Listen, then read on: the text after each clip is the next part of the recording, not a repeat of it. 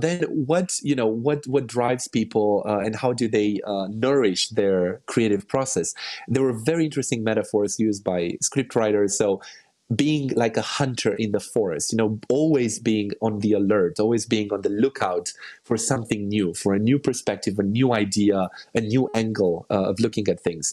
And also, and this is really, I love this expression, that we are permanently nourished by the spectacle of the others. And what is this spectacle about? Again, it's this marveling at the fact that other people have different views and different perspectives from our own. To a great extent, our fascination with others comes from the fact that they can always surprise us and they can make us rethink what we thought we knew.